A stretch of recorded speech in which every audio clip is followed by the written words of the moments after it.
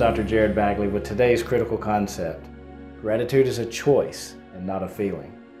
The best description of the optimal wellness mindset is ultimately peace of mind.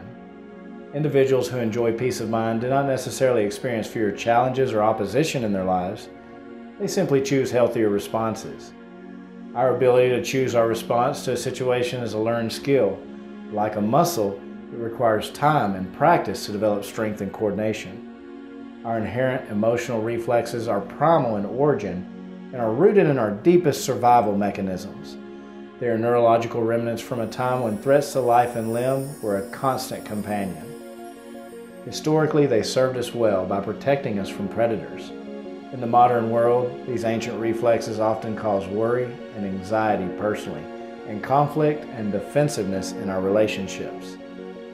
On a personal level, you get to choose your attitude. Your attitude is a set of beliefs that are developed over time. Your attitude reflects your chosen belief system and dictates your behaviors and feelings. In any given situation, you have the ability to choose your attitude and therefore your response to it. Too often, we become totally associated to our outcomes. In any given venture, we have an objective, which is what we want to create, a process, which is how we do it, and an outcome, which is what we get.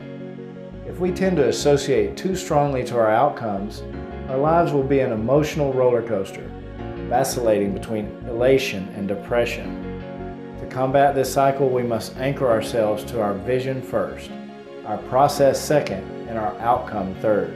We simply cannot do an outcome. Our influence is found in our process, and that is where our focus should be. To maintain this focus, we must leverage gratitude. If our attitude reflects the belief that every circumstance provides an opportunity for growth, we can maintain a state of gratitude. In every situation, there is the possibility of receiving support or resistance. We can choose the perspective that promotes gratitude by recognizing that every source of opposition, challenge, or struggle strengthens us. We can choose to be grateful for the opportunity to learn and develop. In these situations, we can choose to allow stress to build in our hearts and our minds, or let gratitude fill our growing minds and spirit. Conversely, if we experience support, we must choose to recognize it and be grateful.